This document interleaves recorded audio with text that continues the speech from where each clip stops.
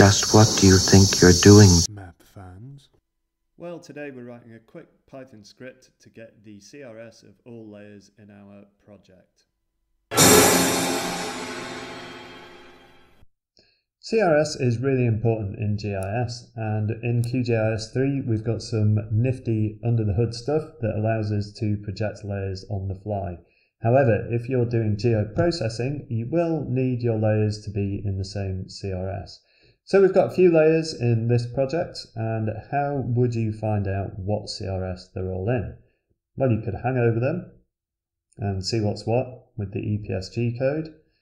That's okay, but it's a little bit clunky, and if you've got lots of layers, you might forget which is which. So we can solve this with a little Python coding. So if we go up to our Python console and start that off, the first thing that we need to do is tell Python that we want to deal with this QGS project. So I'm going to go for QgsProject.instance, and I am going to execute that. Let's have a look at what this particular project looks like in terms of Python. It's an object and it looks weird. Great. So within that object, within the instance, we have got some map layers. So let's have a look at the map layers. Okay. This is starting to make a little more sense. We can see that we've got AL buffers, timber sails. So this is a little more readable. Each of these map layers within our project actually has a value or a list of values. So we can ask for the values as well and see what they look like. And again, we've got some more objects in a list. So when we're faced with something like this, we might need to find out what values we've got. Now I know from looking at the docs that each map layer has a name value. So what I want to do is cycle through this, each object at a time, and print out the layer name. So I'm going to start off with our QGIS project instance, the map layers and the values of those layers.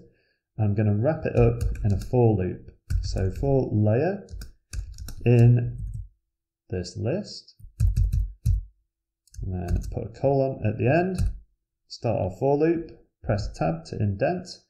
For layer in our QGIS project instance, map layers and the values of those map layers, I would like to print the layer name. And if I execute that, there we have a list of our layers in our QGS project. So that's pretty good, but what we actually want is a CRS. So again, inside those map layers in the values, we do have a layer CRS. So I'm going to go through this again. And instead of just printing the layer name, this time I want to print the layer CRS. And let's have a look at what this looks like. Ooh, that's another object. Now the CRS itself does have a bunch of values too. So we can go into our layer CRS and we can pull out the auth ID. Let's have a look at the auth ID.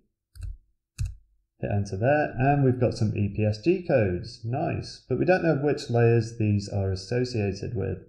So how could we solve that? Well, we could print our layer name again and then our layer CRS with the auth ID. So let's do that.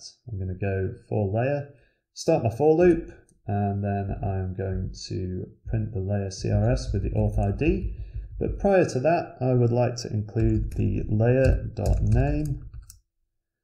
And just to make it a bit tidier, I'm going to concatenate this with a space. So I'll put a little space in there and then concatenate that with our layer CRS and auth ID.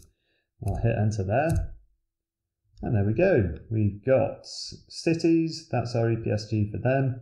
Affected AL cells. Now at a glance you can spot the odd one out. And here we've got roads. The EPSG is actually in WGS 84, which we do not want.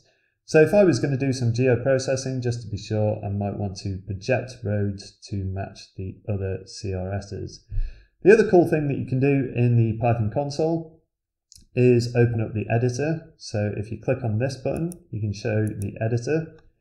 And here it is over on the right hand side. And if I use this little 2-line script, I can save that.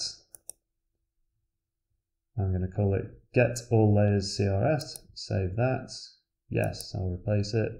And then if I was to open up a new project, or open up an existing project, let's go for the GeoPackages one. Don't want to save that. Here it is. Our script still exists and we can just hit run. And there we go. We have got the CRS for all the layers in our new project. So this script can be used in whatever project you're working in. So that was just a quick tip. I hope you enjoyed it. And if you did, please don't forget to like. Please don't forget to subscribe. And if you've got any questions or comments, use that comment section below. Thanks a lot for watching and happy mapping.